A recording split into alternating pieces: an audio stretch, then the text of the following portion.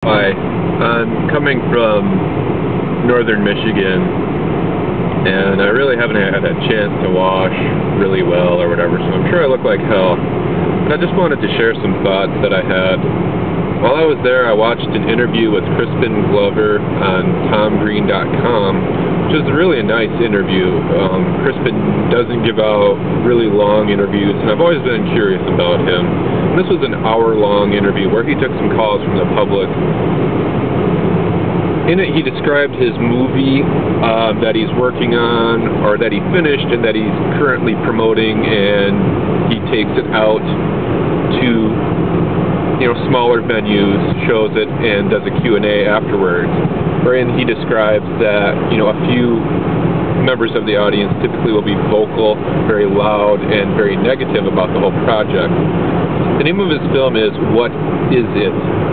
And part of its function, I believe, was to challenge the notion of what is good and evil, and more importantly, why do we as a society consider something good or evil?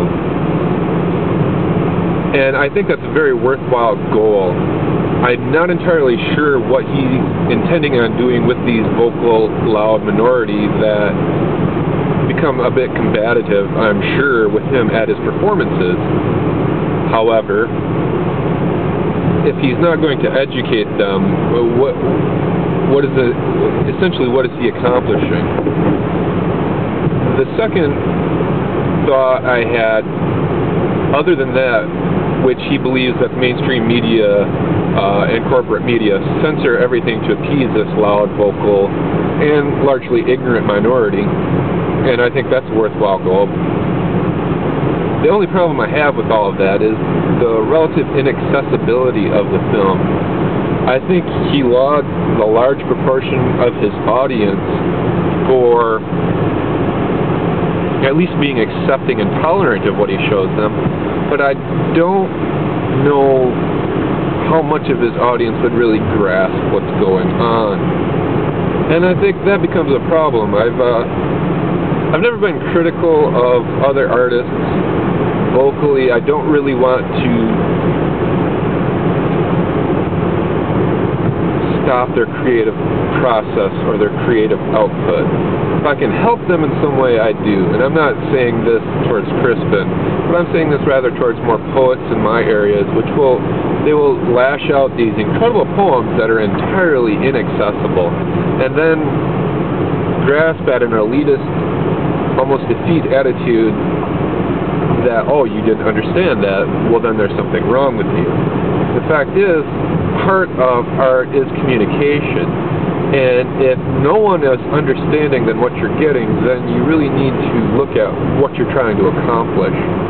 In Crispin's case, I believe he's accomplishing something worthwhile, but for a lot of artists out there, when it's inaccessible, your point's lost, and your work then really is diminished in value.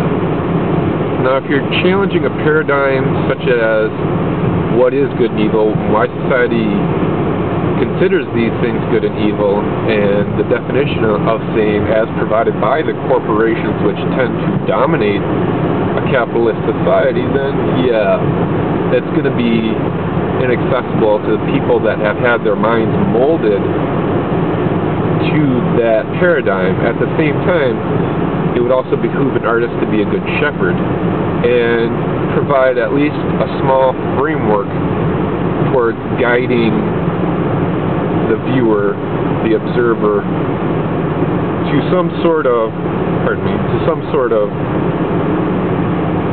logical outcome. Now, you want them to ask questions, and you want them to find their way on their own, but if they can't even get in the door, they're not going to find their way anywhere, and they're going to leave your work where it is. Which is to say, if you're going to have a poem or a creative work of art which challenges such a paradigm, maybe you should relate to them that this is my story, and it's provided in this framework, and the questions are left to you. Sometimes I think people could do better with their work if they had an epigram, a prologue, or just some sort of friendly introduction before they do some of their work, some of their pieces. All in all,